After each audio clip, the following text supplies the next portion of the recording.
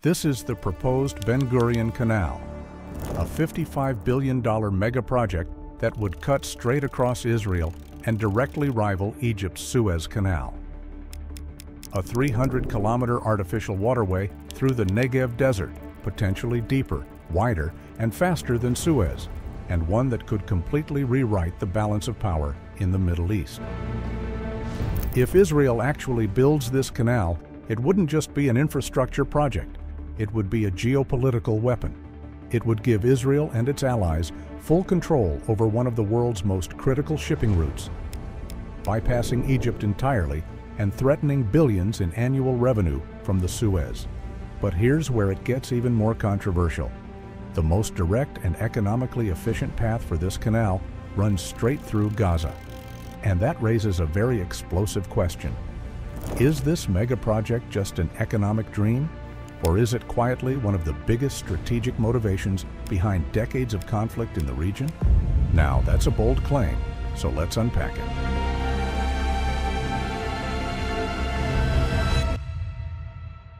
At the heart of all this drama sits the Suez Canal, Egypt's golden artery of trade.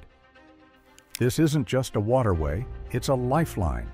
Roughly 10% of all global trade, from oil tankers to container ships, passes through this narrow channel connecting the Mediterranean to the Red Sea. In short, if the Suez Canal sneezes, the global economy catches a cold. Egypt knows this. The Suez isn't just an engineering marvel, it's an economic powerhouse, bringing in nearly $9.4 billion a year.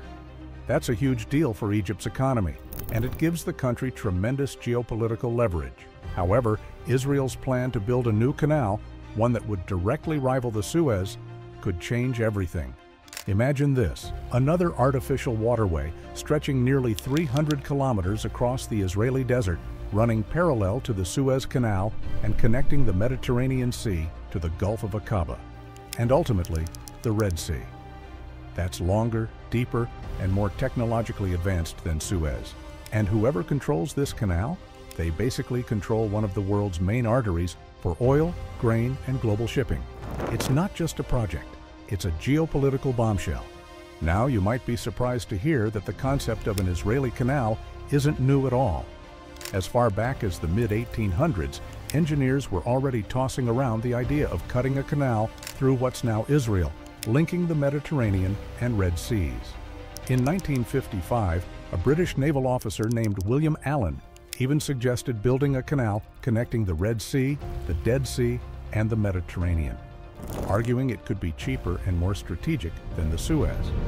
But back then, Egypt's Suez Canal was already on the rise, and Allen's idea was shelved. The concept re-emerged officially in 1994 when Israel publicly revealed plans for what it called the Ben Gurion Canal, named after its first prime minister, David Ben Gurion, the man who dreamed of transforming the Negev desert into a thriving economic hub. And then, in 2021, the idea suddenly popped back into the headlines again. Israel announced that construction of the canal could begin as early as that summer. Now, that didn't actually happen, at least not publicly. But the timing was interesting, right? Regional tensions were high, energy markets were unstable, and the world had just witnessed the Suez Canal getting blocked by a single ship, the Ever Given, creating one of the biggest maritime traffic jams in history. So you can imagine how a second canal, capable of handling ships in both directions, would sound like a pretty attractive backup plan. Here's what the plan looks like on paper. The Ben Gurion Canal would stretch about 293 kilometers. That's roughly one-third longer than the Suez. It would cost around $55 billion to build and could bring in an estimated $6 billion a year in revenue for Israel. Unlike the Suez, which is mostly cut through sandy terrain, Israel's version would carve through rocky desert. That means fewer maintenance issues and possibly a more stable structure overall. It's also designed to be deeper and wider than Suez, about 50 meters deep and 200 meters wide, capable of handling the world's largest ships, some over 300 meters long. And to top it off, the plan includes building entire new urban zones along its banks, cities, hotels, entertainment centers, even nightclubs. Because hey, if you're going to cut a new artery through the desert, Might as well turn it into a tourist attraction too, right? But here's where things take a darker turn. When you look at a map of the proposed route, something jumps out immediately. The canal's most direct and economically efficient path cuts right through Gaza, one of the most politically sensitive and conflict-ridden regions on Earth. Coincidence? Maybe, but many analysts argue otherwise. See, if Israel could control Gaza, or at least pacify it, it would allow for a straighter, shorter canal route, saving billions in construction and operation costs. A detour around Gaza, on the other hand, would make the project much longer, more expensive, and far less practical. That's where the theories come in. Some believe that the renewed interest in this mega-project might not just be about trade, but about strategic control.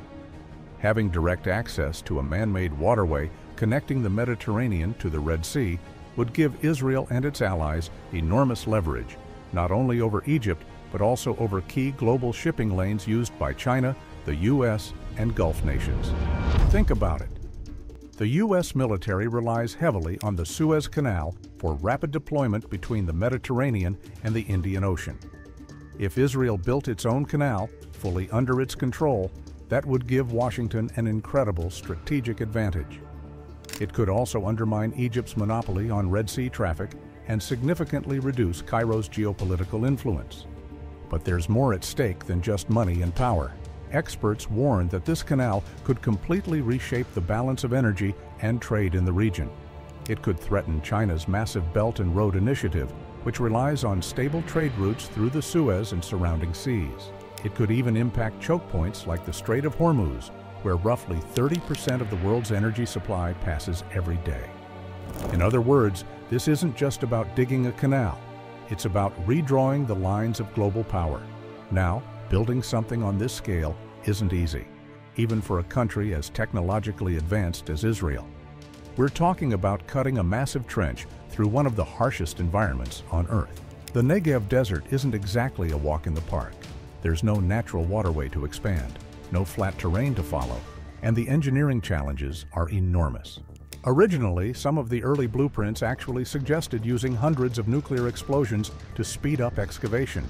Obviously, that idea is off the table now, but it gives you an idea of just how extreme this proposal really is. Modern plans rely on more traditional methods: dredging, excavation, and hydraulic engineering on a monumental scale. Over 300,000 engineers and technicians would be needed, recruited from around the world, working non-stop for at least 5 years. Once complete, the canal would reportedly include advanced surveillance systems, laser-based ship tracking, weapon detection barriers, and underwater sensors capable of monitoring every vessel passing through. Think of it as a canal that doubles as a high-tech security corridor. And that's not all. Israel claims that its canal would be safer and more efficient than Suez. It would allow two-way traffic, meaning no more single-file convoys like in Egypt. It would also cut down on bottlenecks and drastically reduce the risk of another Ever Given-style disaster. From a purely logistical perspective, it sounds genius. From a geopolitical perspective, it's complicated.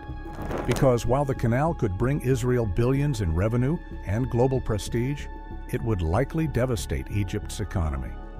The Suez Canal is a cornerstone of Egypt's financial stability. It's what funds schools, hospitals, infrastructure, you name it. If Israel's canal siphons off even a fraction of that traffic, it could send shockwaves through the Egyptian economy. That's why the mere idea of this project sparks so much tension. For Egypt, it's an existential threat. For Israel, it's an opportunity to reshape the regional order. And caught right in the middle of all this? Gaza. Strategically, Gaza's location is perfect for a direct canal route, but politically and ethically, it's a nightmare. Any attempt to carve a waterway through or near Gaza would require total control over the territory, something that has fueled countless conflicts and geopolitical debates for decades. So when people say, is this canal one of the real reasons behind the ongoing conflict? Well, it's not as far-fetched as it sounds. Because when you look at the timing, the routes, and the stakes involved, the pieces start to form a pattern. Israel gains economic independence from Egypt, military leverage over the Red Sea, and a direct trade route connecting Europe to Asia, bypassing not only the Suez Canal, but also potentially even parts of China's trade network. Meanwhile, Egypt loses revenue, influence, and strategic importance. And if history has taught us anything, it's that massive infrastructure projects, especially ones that alter global trade, are never just about engineering. They're about power.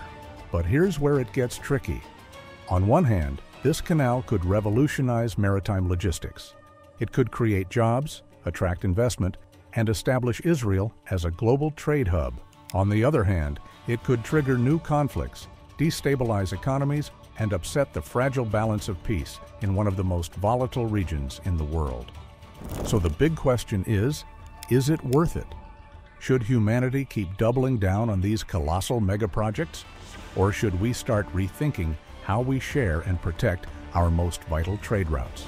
That's the thing about ideas like this. They're never just about digging a ditch in the desert. They're about reshaping the world order. And as ambitious as it sounds, it's not impossible. Israel has proven time and again that it can pull off engineering miracles, from making the desert bloom to building some of the most advanced desalination plants on the planet. The Ben Gurion Canal could very well be another chapter in that story. But at what cost? Would this canal be a symbol of progress or a flashpoint for yet another global conflict? Would it unite the region through trade or divide it even further?